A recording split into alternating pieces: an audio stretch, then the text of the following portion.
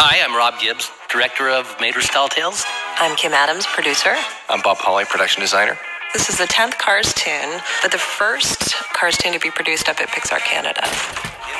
John Lasseter came to me with this idea, what can we do with Mater next? Well, let's take him to the sky.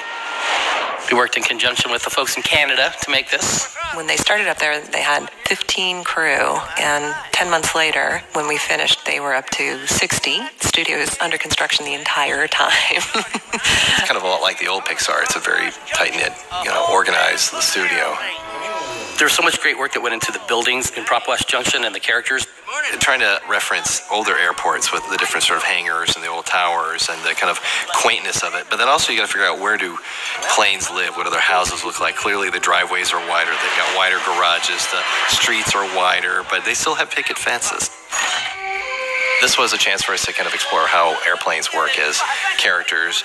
So it's getting this kind of a less aggressive, kind of more flight team looking, appealing jet. Skipper's flight school. Skipper's an older Corsair, and one of the tricky things about this was first time we were seeing an airplane, so we had to kind of figure out what is the rule set. They're a little more chummy, they're a little squatter, where do the eyes live, that sort of thing. And the mouth making that read. Exactly.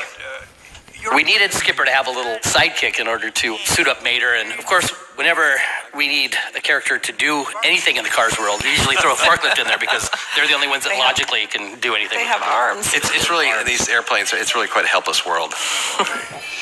And another thing that was fun was to incorporate actual airplane terminology. Yeah. It's like, okay, it's got to make some sort of sense. We got to, Yeah, those instruction cards are real, right? Aren't they based we on created real? Well, they're kind of but based on some, yaw pitch, all those things. And the airplanes have faces on them, so that's something Bob, I think, insisted on. Pull up!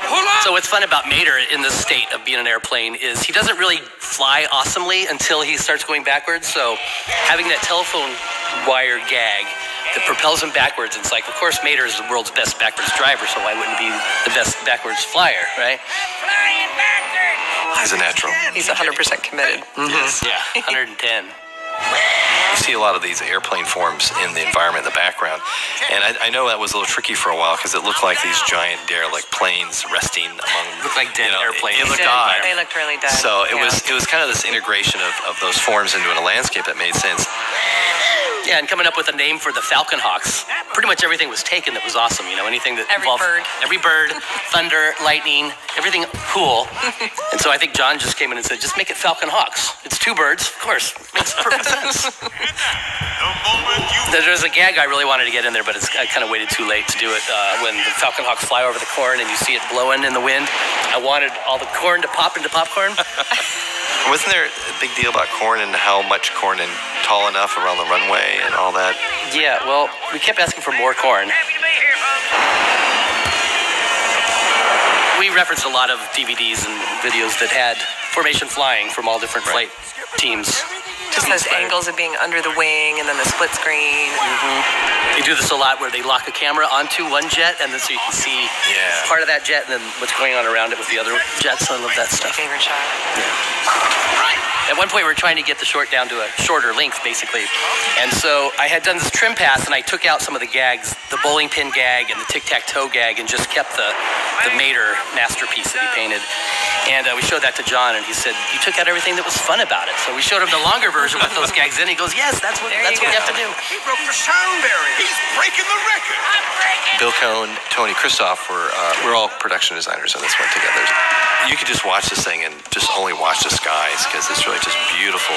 The lighting that Bill set up in terms of the time of day. And you start earlier in the day, so it's this constant chase of pushing the time of day later and later. So you get to the point where he's flying up there and he's in the sun and the earth is kind of falling into shadow so that you can set up for the fireworks later. It's beautiful. We had Mater kind of land, and then the fireworks go off, and John's like, have Mater push a button, make him active there. So he pushes his button, and then, of course, the M at the end. It did too. Mater, we're down. It was great to watch that company grow from the very beginning and using Air Mater as the tool to get the studio in Canada going, to see it go from 15 people up to 60 or 70, and to really get to know people individually. And what's nice is it's not just a handoff. You're working together with them, so you still do feel like you're a team. It's a collaboration. Yes.